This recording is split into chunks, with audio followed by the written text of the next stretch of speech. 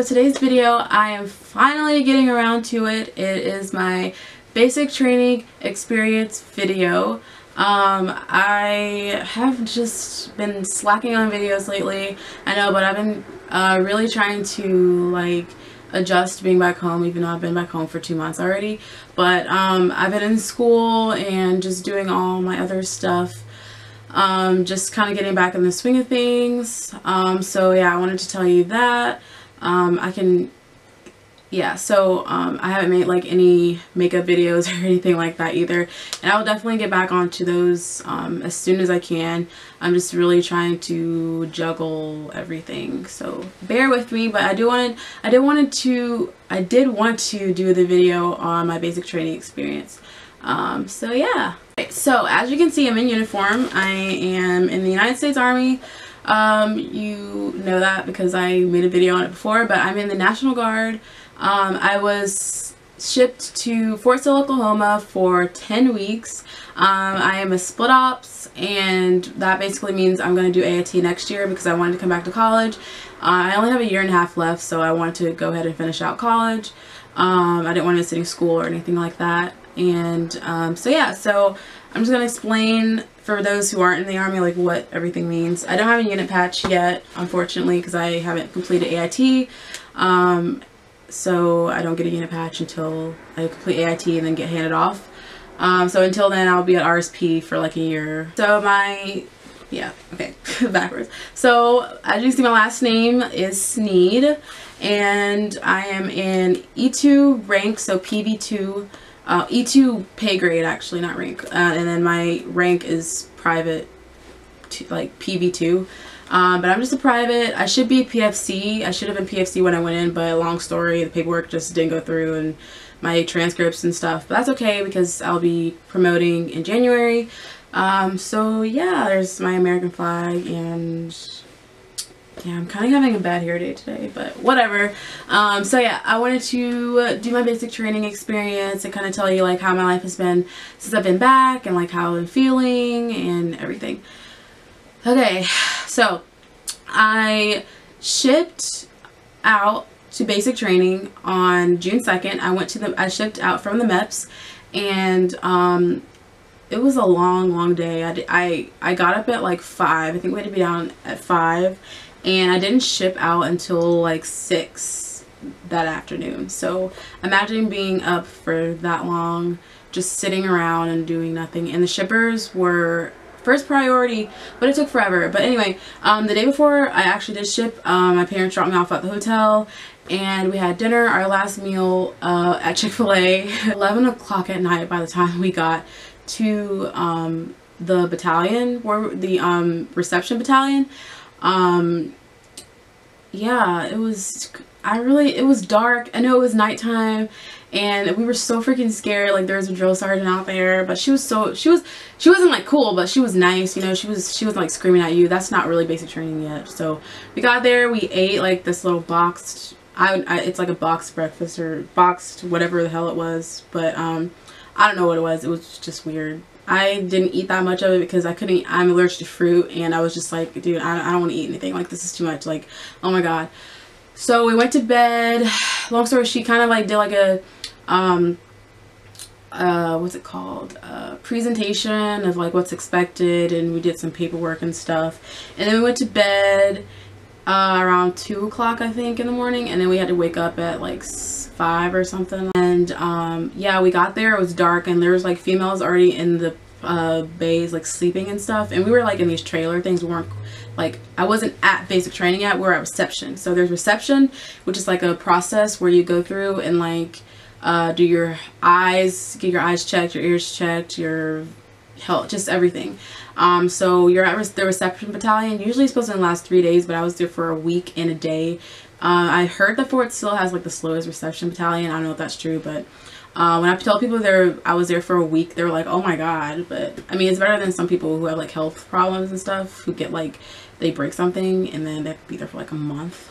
Oh, I would die. And then we went to bed, and then the whole night I really couldn't sleep. I was just I was expecting a drill sergeant or something to come in, like, scream at us and wake us up and stuff, but it's reception. I don't really think they do that. They're like, just be up at this time, whatever. And honestly, I really don't remember what happened after that. That was so long ago. I really don't remember. But fast forward to reception week, and we, oh my god, long hours. Like, all you can do is sit and look at your soldier's book or your blue book.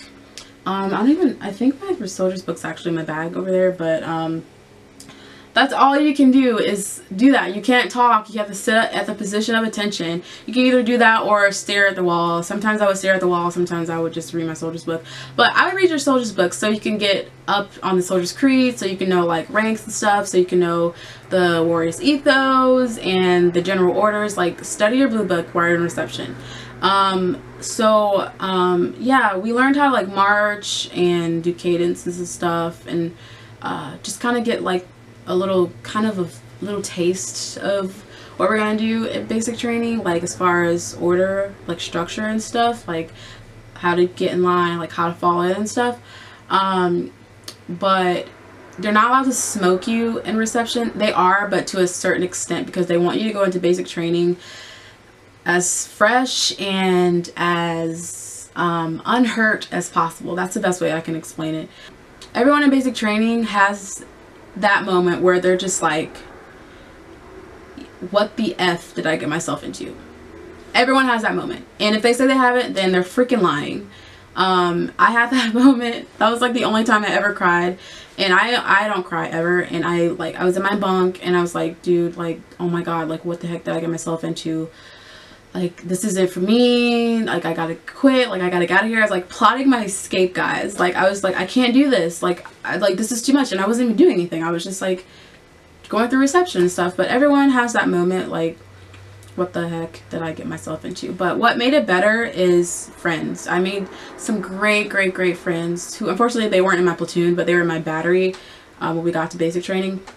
But it was hard, and that was the one time I only cried. I never cried in front of anybody, but I cried like for a little bit in my bunk and stuff, you know. But yeah, so reception, basically you just go through, get your ears checked, get your eyes checked, your dental and everything. That's just the best way. It's kind of boring. You get your shots. I got like 7 freaking shots, guys. Some reception battalions do accept your shot records. Mine did, but my recruiter's like, they probably don't accept it. I should have brought mine anyway, but you know, it's okay. I just got some double dosage there, you know. But yeah, they draw your blood and do some stuff. So yeah. Okay, so, wow, it's so bright. Oh my god. Whew. Anyway, so, yes. So after that, we fast forward through reception. We get to basic training, and we marched from our reception battalion to our battery. Fort Sill, we call it a battery. It's a company. Some other, you call it a company, like, yeah. Okay, so I have no idea where that left off. But anyway, so we marched from reception to the battery. And what else? We marched from reception to the battery, and I don't remember if we weren't carrying anything. We put all of our stuff like on the these trucks when their drill sergeant, when we were handed off to our drill sergeants. My platoon started off with, I think, 3 drill sergeants. Yeah, 3 drill sergeants. Yeah. So yeah. My first initial reaction when I saw our drill sergeants on, we call it field day, when you get handed off from your, from the reception to your drill sergeant. It's called field day. I was just looking over, I'm just like, oh my god, like this is really happening. And I see this big dude, like, I'm not gonna say, oh my god, I just see this big freaking dude. That's all I can remember. I remember seeing this other drill sergeant, and I was like, oh, she seems pretty cool. She seems nice, but she didn't talk or anything. But that wasn't actually my drill sergeant for my platoon, but I remember seeing drill sergeant, like, I was like, dang, that's a big dude. Like, that's all I can remember. And his face was so serious. But anyway, so we marched from the reception to there, and I think this was the same day we went to go to CIF to get all of our stuff. I really don't remember how I got to CIF. Was that same day? Was that day 0 or like the next day. I really don't remember. But anyway, so you start basic training on week 0. You don't start week 1, which that messes with your brain a little. That messed with my brain a little bit. I'm just like, week 0? I thought we were on week 1. No, you start on week 0, guys. And field day, basically they were just like, so we unloaded all of our bags. I really don't know how we got the bags to the battery. Like, I don't remember exactly how that happened. But oh yeah, but when you're called out to your platoon, you have to step forward. Your drill sergeant calls your name and you step forward.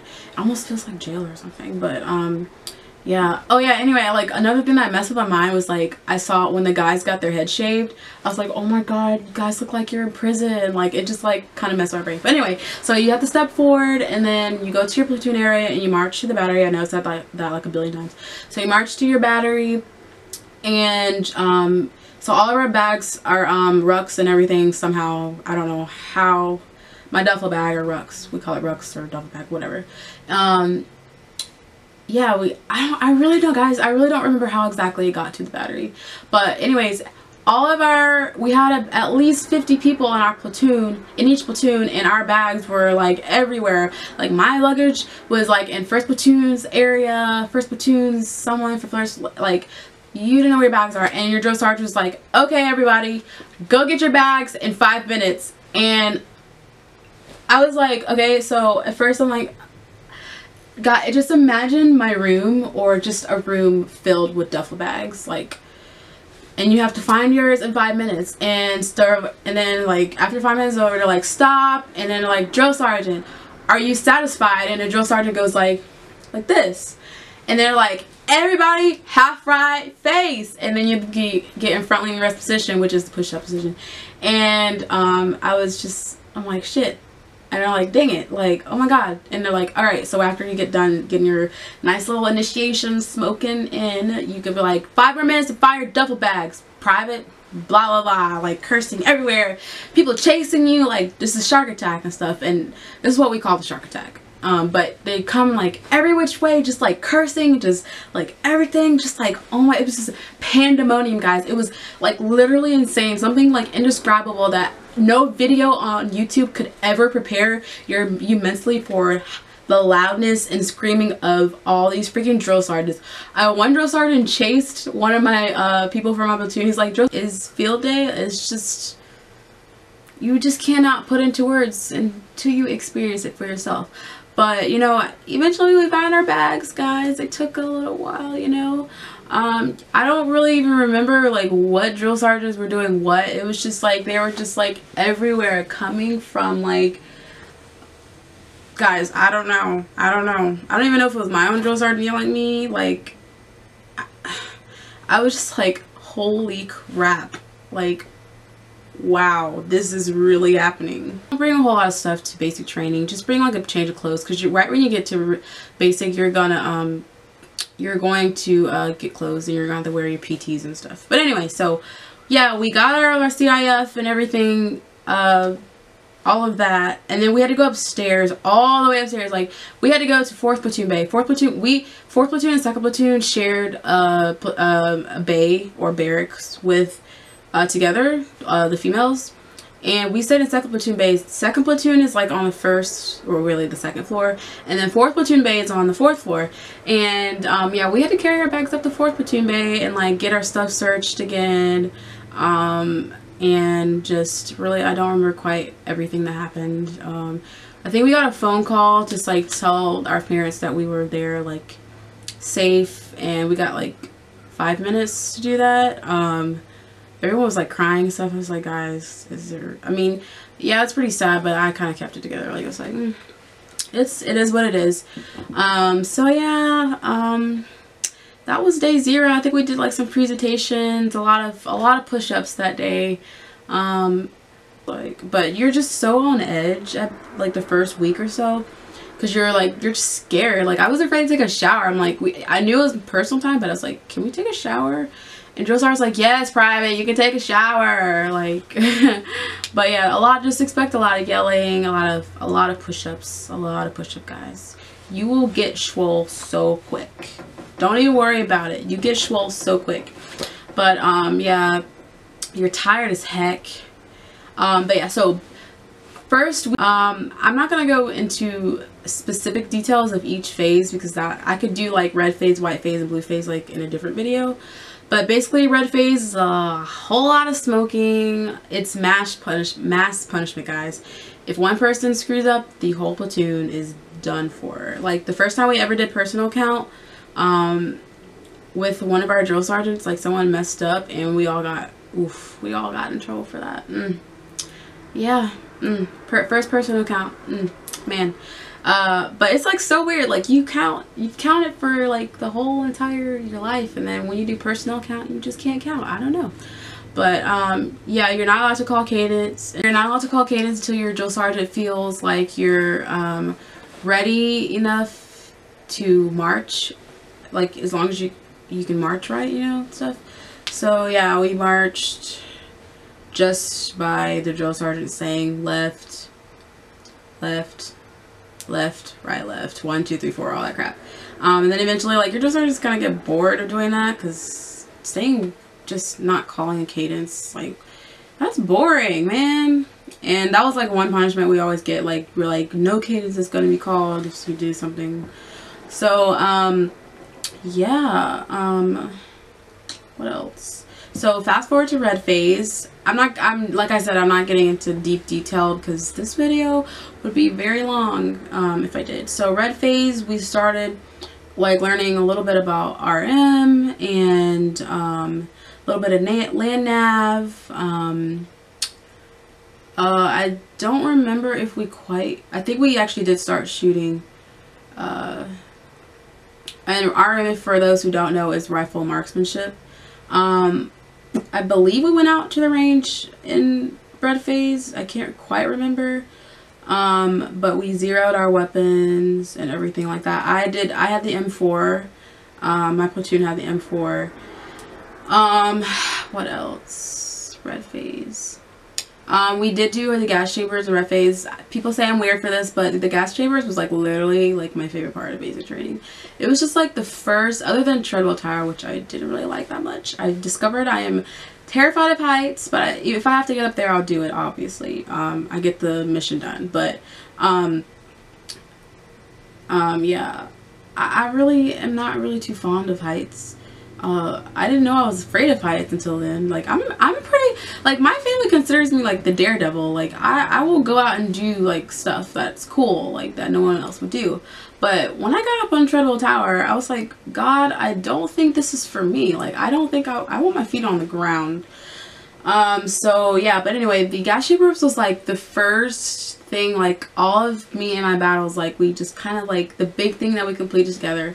We did our 4K, which is like the worst. Like I think the 4K is like the worst ruck march out of all of them. You have the 4K, the 8K, the 12K, and then the 16K, which I think that our drill sergeants added on 2 more extra like miles or 2 more Ks to it. Learn how to don your mask, and like that's not that important right now. But yeah, the J list is something you will learn to hate, unless you're like Seaburn or something. But yeah, the J list, like the boots and stuff, streamer there. And PT, I haven't even said a lot about PT. We did PT. Usually formation was our 0530 was first call, or it was formation, or was first call 5. Anyway, we had to be there and ready to go by 5:30. And we usually woke up. My platoon, my bay, we got in trouble like the first 2 weeks, really the first red phase. So we had to wake up at 4. And usually wake up at 04. Yeah, that we got in trouble because the bag wasn't clean. Our drill sergeant said that until our bag is clean the way she wants it, then we had to wake up at 04. Yeah, after red phase, we phased over to white phase. And again, guys, this is just incredibly like not deep into detail. But in white phase, I believe we qualified on our weapons in white phase. White phase, they give you a little bit more leeway. I believe there is PG and APG, which is platoon guide and assistant platoon guide. Like, you're gonna get irritated with each other. Just kind of try to stay out of the drama. I stayed out of the drama. I'm just never been like the type of person to get into drama, but there's a lot of crap that just goes on. You're just like, why, guys? So yeah, anyways, but yeah, we had a thing called drill sergeant contact time, and one of our drill sergeants, she would just let us lay it out on the table. If you had a problem with somebody, call them out. She says, this blank is gonna die today, and fill in the blanks, you know. This is gonna die today. And you know, I admire her, like, to this day. Like, I know I can speak for my entire platoon. Like, she is like just not, you just don't find a lot of drill sergeants out there like her. She was tough on us, and she was hard on us. She expected a lot from us, but at the same time, like, she was our biggest cheerleader, and she wanted us to succeed. This wasn't just like another cycle to her. This was like what she lived for. Like, this is what she knew. Like, she liked to be a drill sergeant. But don't piss her off, guys. Oh my God, don't piss her off. But you know, so after white face, you do have religious services. Religious services.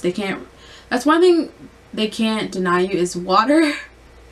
And religious services. That's one thing that you can't get denied at basic training. But if I didn't say it, did I already say PT? So PT, yeah, I totally got off track. So you have PT in the mornings. We do PRT, and sometimes we had AGR runs. We tried to get in a run every other day, and then after a while, like, we just really didn't have time to run. So we would run like on Wednesdays, and then if sometimes I don't even know if we ran, like, sometimes we would probably go a week without running. We run from the PT field back to the battery, like, that would be running. But in basic training, you have to run everywhere anyway. Like, yeah, you don't walk anywhere at basic, you run everywhere. So I got my phone back, usually for 30 minutes. I think only one time we actually got our phones back for a little over 30 minutes. Usually we only got it for 30, but hey, we got it. At least we got our phones on Sundays. So yeah, blue phase. All in all, guys, like, it gets better. Yeah, it sucks. It sucks pretty bad in red phase, and in a little bit in white phase, and then blue phase it gets a little better.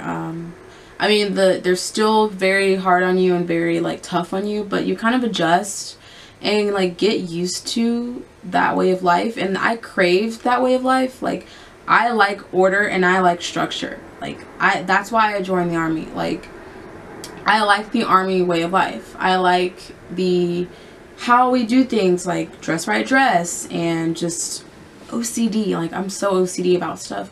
And I just, if you're looking for a change and you're just like, you don't know what you want to do with your life, you want to be a part of something great, join the Army. Like, I mean, I'm not like an advocate or anything, but I do not regret, you know, any of my decisions as far as the Army goes. Yes, it was tough, and yes, it was challenging, and yes, it's only the beginning. I haven't even gone to AIT yet, but you know what? I'm less than that. So far, as far as basic training goes, met that less than 1% of the population, or the United States population, makes it. And it's so true. There's so many people that dropped out, that quit, that chaptered out, that got medically discharged because they had something wrong with them, Like, it's not for everybody, you know. And I'm proud that I met those requirements as far as basic training goes. But I am very confident that I have been trained and I'm proficient enough, and that I will be proficient enough to make it through AIT. I'm not really worried about that. But for one thing, for split options, for split ops people, get out running. Don't stop running. You can lose it very quick. It's okay to rest a little bit when you get home, but, like, you gotta, like, get on it. Like, you cannot stop. I mean, I don't wake up early anymore, only when I have to, but when I have to get up early, I wake up early, like, with no problem. I am by no means a morning person. That never changed, but, you know, I get the job done and I execute, you know. So you're not going to be good at everything at basic training. Like me, I sucked at land nav. Like, I really sucked at land nav, but, you know, I got better at PT, and I got better at rifle marksmanship. Like, I'd never shot a weapon in my entire life. I had never fired a weapon in my entire life, never touched a weapon, never seen a weapon or anything. And I was literally terrified, guys, terrified of my rifle. Like, I was just so scared the first day that, and I mean I didn't let it show or anything, but like, you know, people like they already knew like what they were doing because they'd already like they like hunt and stuff. But be confident and listen. The military is like the easiest job ever because you get told what to do. Like, it's just that simple. You just execute. And you will survive basic training if you do that. Just freaking execute. Do what you're told. And don't quit, guys. There are going to be people that quit, and that's just like how it is. Like, it's just not for everyone. Don't let your battles down. That's just one thing. Like, when people quit, we lost so much respect for them, like, to the point where we're just like, I don't know, you just feel like so let down. And yeah, I don't know, but like, when your battles are there for you to help you pick you up when you're down. Like, when you're having a bad day, your battle's there to help you. When your battle's having a bad day, you be there to help them. Like, it's a team effort. You have to learn that also. It's a freaking team effort. Like, you can't make it through without them, you know? So don't be selfish. Don't screw over your battle buddies. That's like a rated G version of what our drill sergeant would say. Don't let them down, and try your best. Put your best foot forward. Give your 110% and beyond. Don't quit. Live the Army values. Never freaking quit. So it gets tough, like, out in the field. Like, I can go into better detail about being out in the field and all other stuff if you want me to, like, in a different video. I'm just not going to go into detail in this video because I'm looking at 30 minutes right now. So but anyway, family day came around, and oh, and church. If you don't have a religion, you're going to find a religion when you go to basic training, because you want to get off that battery so bad and just get away, like, that hour or 2 hours or whatever. It's so nice. Just get out and be around people that aren't screaming and yelling at you all the time.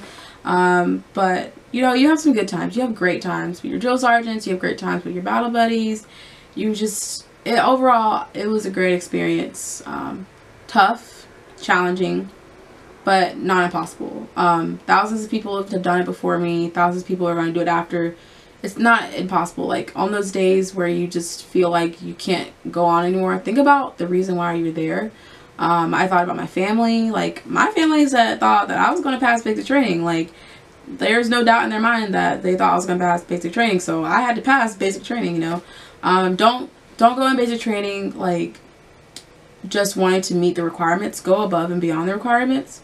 Like, for me, I didn't, let's see, like, it's only 50% to pass your PT test in basic, so why not go 70%? Like, why do you want to just meet 50%, you know? And for me, I've already maxed out of, unfortunately, I didn't quite max out of everything. I think I maxed out of I almost maxed out of my push-ups. I think I was like 3 away from push-ups on my final BPFT, but now I max out of my push-ups, I max out of my sit-ups, and I'm almost about to max out of my run. So I'm very proud of myself for that, because even after basic, like, there are people who come back and are just like couch potatoes, and they don't do anything, and then when they get to AIT, they can't pass AIT because they're not in shape. So for split ups, like I said, get out there, run. I try to run every other day. Actually, I do run every other day, even with school and everything. So yeah, just my little spiel on that. But anyway, family day came around, just awesome overall, something that you'll experience. So yeah, that's just like my little, in a nutshell, basic training experience. I know I didn't go into specific detail about everything, and I mean, who wants to sit here and watch this 30-minute freaking video? But so now, life after I got home, I literally graduated basic training 3 days before my my junior year of college semester started, and I came back home 2 days before it started. So I literally went back to school right after I landed, basically. It was weird. It's weird coming back into the civilian environment and being around civilians, wow, it just got really bright in here. Just adjusting, like, it's very indescribable. It's not something that I can really explain to you, which is why I haven't made that many videos, just because I'm personally trying to get used to being back here. Even though it's been 2 months already, like, it's just not, my brain just can't go back to being a civilian. So that is pretty hard. So I just really need to just take a step back and kind of get my life together. So yeah, like, I have my days where I'm just like, this civilian life, like, it's just not for me. Like, it's hard. It's really hard to juggle that, especially being back from coming back from such a hostile environment to just being like, oh, I don't have to stay behind anybody. I don't have to stay in a straight line, or I don't have to have a battle or something like that. But it's pretty hard. It's pretty hard to adjust. Being around a lot of people that I really haven't, like, I've been around the same people for 2.5 months. These same exact people, and then, like, not being around them was kind of weird. Yeah, so it's been an adjustment, and I'm starting to get a little bit more used to it. But I cannot wait to get back to AIT, like oh my god. So yeah, that is basically my basic training experience. I am more than happy to answer any questions. I am by no means an expert, you know, in the Army or anything, hence my rank, but as far as, like, my experience and, like, how I'm doing and blah blah blah, like, I am more than willing to answer any of those questions, guys. But yeah, that is the end of this long freaking video. I hope that you enjoyed this video. I know I didn't share that much. I know I said that already, but yeah, but I'm just glad that I got to finally record this video, this long overdue video. And I hope you guys have a great day, and I can't wait to get back to my makeup videos, and my regular videos and my fall videos. I have so much planned out for, like, the holidays and stuff, but I'll see you guys in my next video. Bye guys.